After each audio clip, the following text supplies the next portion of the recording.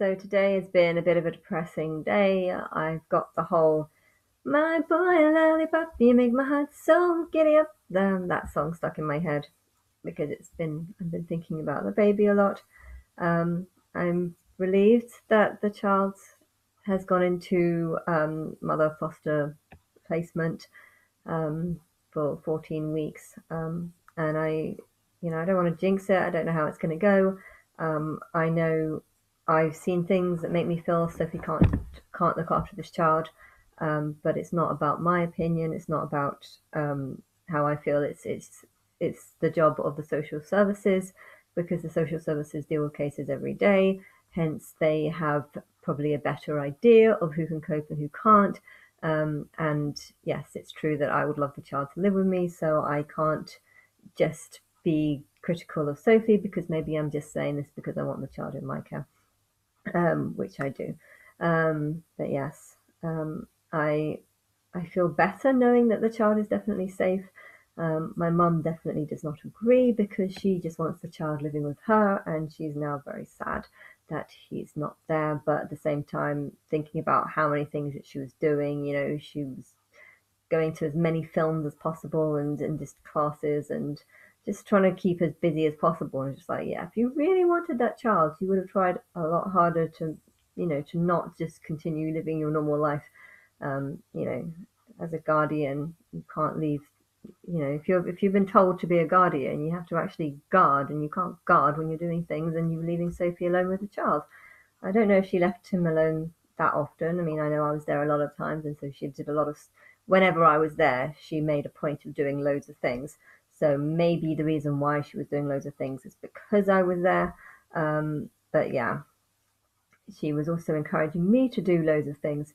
And it's just like, well, if you're doing loads of things and I'm doing loads of things, then that means Sophie's going to be alone or something. So, or Sophie, maybe I think she was encouraging Sophie to go to the cinema as well with me. It's like, the whole point of the baby club cinema is that the baby can go to the cinema and then you don't take him to the cinema, with the adults. But yeah, she's not quite right in the head, definitely not. Um, but she, of course, is trying to make it seem like I'm the one who's not right in the head and I'm the one who's, she's convinced that if the child gets taken off Sophie, that he's not going to go to me. And I don't want to believe that that's the truth. But I don't know. Um, it was my birthday yesterday. I do not celebrate birthdays because my life is way too shit for me to want to do that. But it was interesting how I got the confirmation that, I heard confirmation. We got the confirmation that Donnie wasn't the father, which means that if the child is taken off Sophie, I would have more claim to him because there is no father. So that's really a great present because it's sad,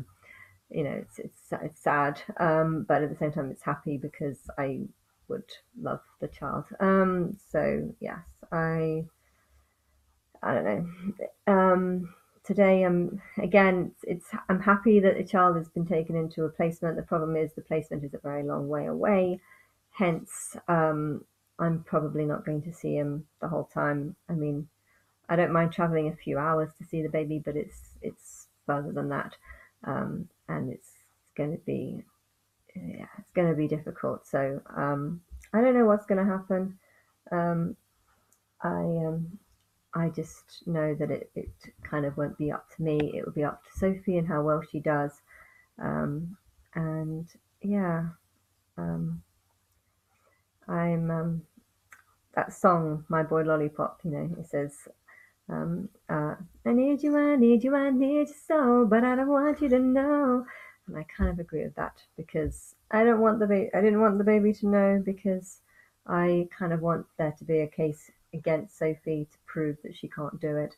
I would have loved her to live with me, but at the end of the day, she wouldn't have done that. She would have just waited until she got her Corley keys, and then she would have gone and tried to do everything by herself. And I could follow her to this Hawley flat.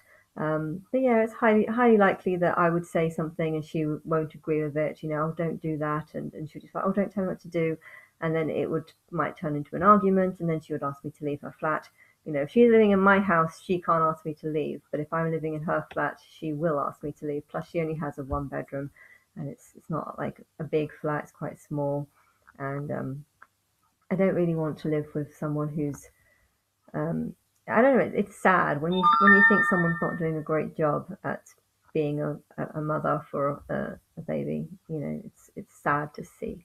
Um, but yes, I'm not saying that she's. I don't know. It's not my choice. I'm just feeling a little bit. That's how I'm feeling.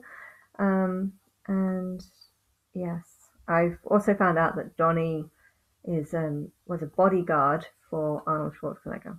I don't know for how long or anything. I still don't know too much, but yeah. I told him that he's not the father, but I don't think he really believes because he was just like, "Who told you that information? Was it Linda?" Because I don't trust anything she says. And yeah, it was Linda, but Linda got it from Sophie from an email. But she also said it. They talked about it in the court case. So yeah, I'm pretty sure that's the truth. Um, but yes, I don't have anything else to say other than there's going to be a long wait to see how well Sophie does. Um, and it is very sad because this baby is so cute. You know, when the baby first came out, he had like a really tough boy, I can do anything kind of vibe to him. And then after 3 weeks of with being with Sophie, I don't know, he changed a lot. Like I felt like he was just like almost relieved to be with me.